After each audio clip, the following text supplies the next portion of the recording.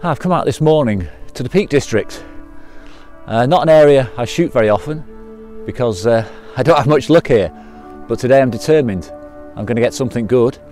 It's cold, it's just before dawn, and it's Higger Tor, and I'm hoping for a bit of a sunrise despite the clouds. So let's see how we get on.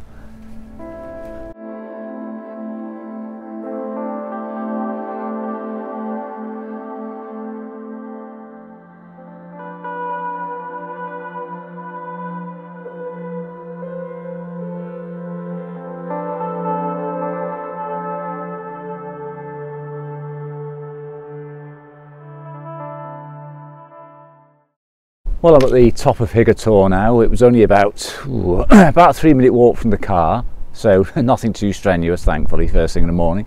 It's very windy and it is cold, so I'm wrapped up and I'm hoping the sun will start to make an appearance. Now, it's a nice location. I've got some marvellous rock formations, and if it lights up, it'll be very dramatic. If it doesn't, I can feel the black and white coming on.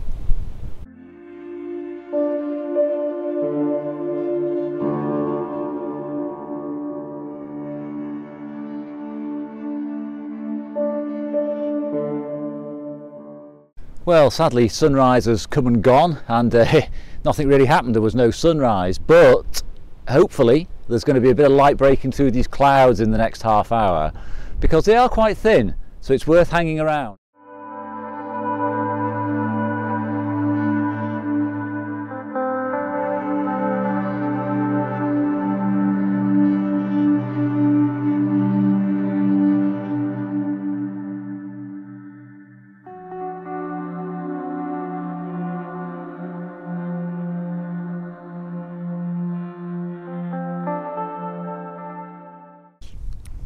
Well, our patience has finally been rewarded now because the sun's broken through. We have blue skies, we have rays, we have warm light catching the rocks and the grass, and I have a very nice composition of the valley behind me.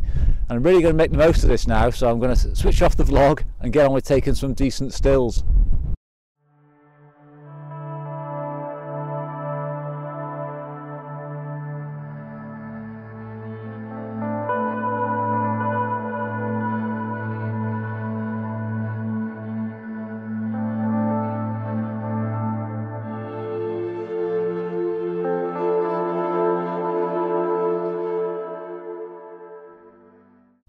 Well, the light levels have dropped significantly in the last 15 minutes, and where I was shooting over the cement works is obscured now, so I've had to stop that shot. Also, the bright rays of light we had coming through earlier have been shut off, unfortunately, by some cloud. It's about 10:30. We've been up here for nearly 3 hours, so the most sensible thing to do now is get something to eat, recharge the batteries, and then decide on the next location.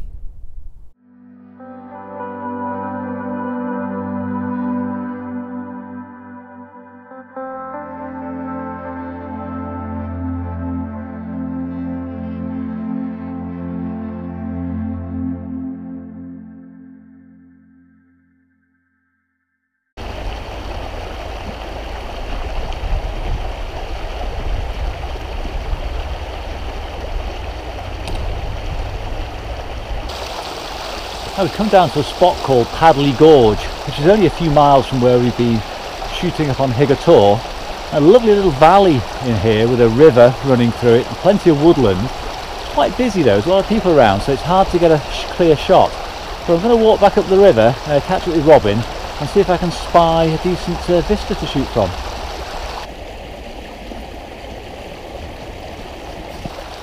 What I like about this location is the intimate nature of the trees and the river. It's all very compact, it's very easy to access, and every time you turn a corner there's something new.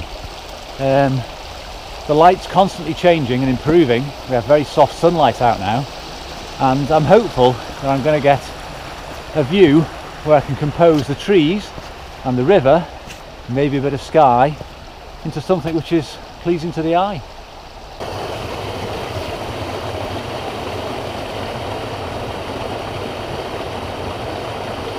Well, I finally come across something which has interested me. A small waterfall.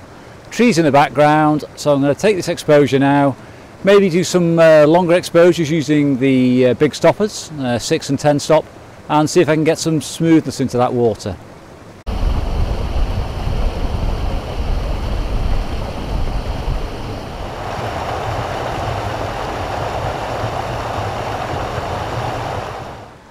And you know, I'm not really happy with that shot at all.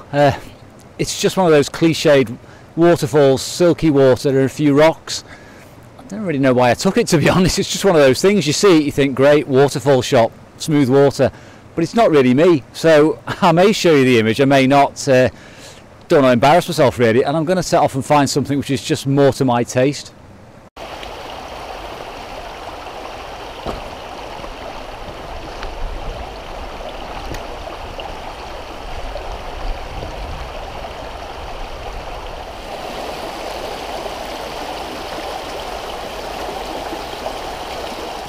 Oh, thankfully this image is more me. The last one was more moi. I'm much happier with the setup I've got here. It's smaller, it's more intimate, it's more of a detailed shot. The water isn't actually playing a part in it at all, apart from the small trickle over there, which is giving me some movement in the shot. I'm just loving the tree roots. Let me just show you what I'm shooting. Okay, I've got the tree here with some amazing grass, which is surprisingly light and standing out very well, and I have the small stream just trickling in there on the right hand side.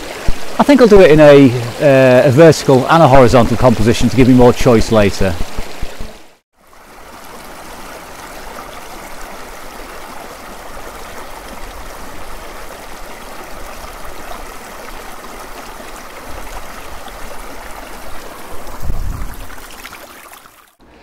It wouldn't really be a trip to the Eastern Peak area without having a go at getting a millstone. There's a lovely one here, wedged in a tree. No idea how it got there, and I'm going to try and shoot it. So I'm going to have to somehow get a composition. I'm right up against a tree here. Tricky angle, but I'm going to have a crack at it anyway.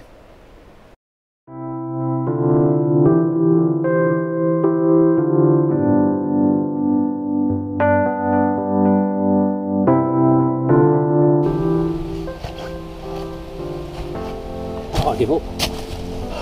I just can't get a good composition on it, so I'm going to try somewhere else instead.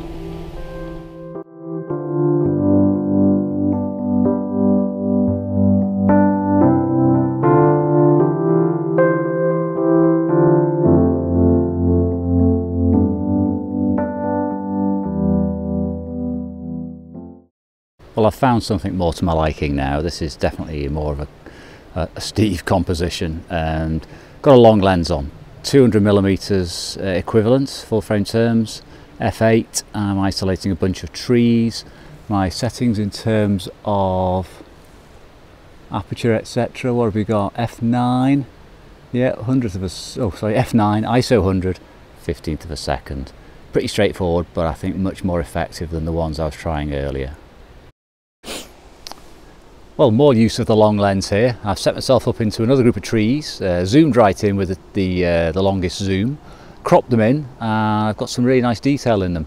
It's quite bright though, so I've actually done some bracketing here at +2 and -2, as well as the standard exposure, so I can blend them together later to get plenty of shadow detail and also plenty of highlight control.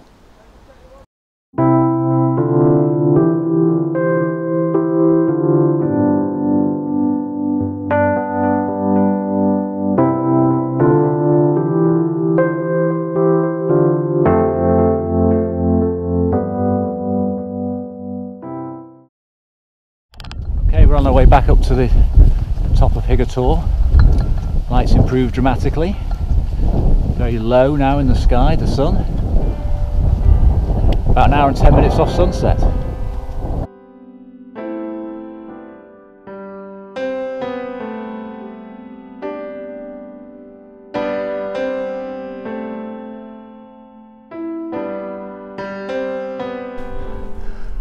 Well, I'm set up at the top now shooting. I've got a long lens on, about 200mm full frame terms, shooting into the light now, so I've got some lovely layering of the mountains, the hills behind me, getting some lovely warm light coming through. So fingers crossed this is going to be the pattern for the rest of the evening and we get a proper full sunset tonight.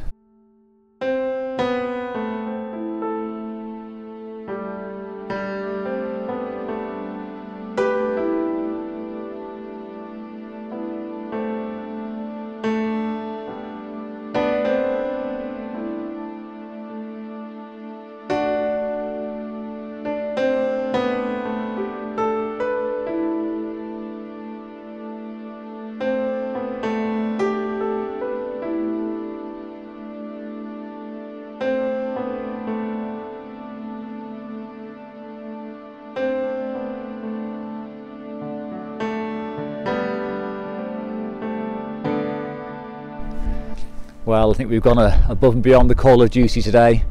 It's absolutely freezing cold, the light's completely gone, and I think we're going to call it quits now. So thanks very much for watching. I hope you enjoyed it. I've really enjoyed today, and I'll see you at the next time.